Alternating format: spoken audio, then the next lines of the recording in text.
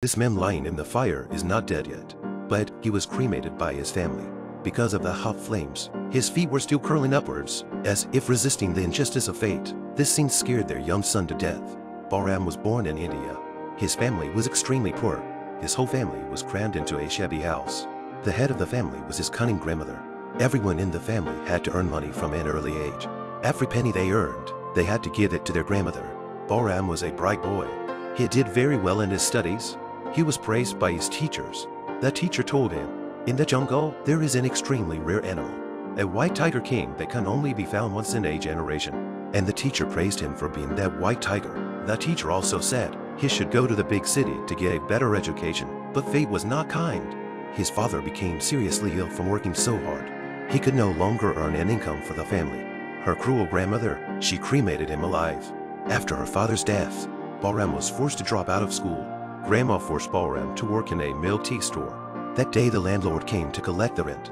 The whole village had to give a third of their income to the landlord every year. But Bahram wasn't willing to stay in the village all his life without a future.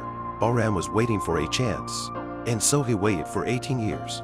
One day Bahram overheard a customer's conversation. He learned that the landlord's youngest son had just returned from studying in America. He was in need of a driver. This was a chance for Bahram to change his fate. Because driver number 1 was fired, Bahram got the chance to go to the capital. He drove off with the landlord's two sons, the eldest and the youngest, Ashok, and Ashok's wife Pinky.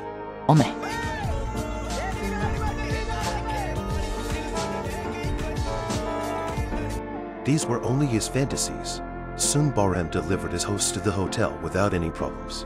He took the freight elevator to the luxury suite. Bahram wanted to see the view from the window, but the boss stopped him. Then he drove the car to the underground garage. As a servant, he had to live in the basement where he couldn't see the light of day. He looked at himself in the mirror. It was the first time he brushed his teeth in over 20 years, and the confusion came over him. Why had I lived so long, but no one ever taught me how to brush my teeth? Why did my father raise me, living like an animal? He couldn't understand any of this. It was Pinky's birthday. Ashok stayed up late with her. On the way back, Pinky, already drunk and confused, insisted on driving. And with her husband's acquiescence, Bahram had to sit in the back. Under the anesthesia of alcohol, Pinky accidentally hit a child crossing the street. By the time they got out of the car, the child was no longer moving. Ashok was in a hurry to take the kid to the hospital, but Bahram stopped him and told them to get in the car. In India, it's not unusual for poor families. It's not unusual to have Down-syndrome children. Even the parents can't remember their children's names. Maybe no one will even go to the police. And even if they did, in Delhi, the police won't let that kind of person into the police station. When he got home, he wiped the blood off the car. Bahram slept with a smile on his face that night, because he had shown his master the utmost loyalty. The next day, the landlord and his eldest son came. They warmly invited Bahram into the house. Just when he thought the landlord would be grateful, the landlord's lawyer handed him a document. It was a surrender document, and in the family section, Grandma had signed it in advance. He became angry. He became disloyal. He started over-invoicing car repairs, selling gasoline out of the tank. And when he got brave, he was picking up and dropping off paying customers on the road. In less than a month, he earned more than his 20-year salary. That day, Bahram overheard Ashok talking to the boss. He knew he was about to be replaced. By chance, Bahram saw the money in his handbag. This money was more than he could ever earn in his life. If he kills Ashok and takes the red bag, then his family will not survive. Bahram has made up his mind. After he got to know Ashok was going to bribe a high official with $1 this day, he broke the glass bottle and hid it in his car. That night, it was raining heavily.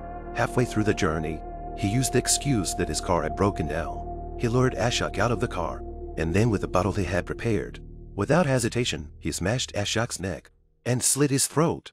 He was relieved at that moment and drove away from the scene. And that was that. Bahram took his nephew and ran away by train overnight. He traveled several times to Bangalore. Then he hid in his room for a month. He waited until he had calmed down. Bahram didn't learn anything else in his master's house, but he learned it to bribe. That day, he bribed the commissioner with money. He got his warrant revoked. And through the commissioner's connections, he started a local car rental agency. With his current value, he is now worth 15 times the amount of money that the original owner paid. But his only regret is, I'll never know what happened to my family.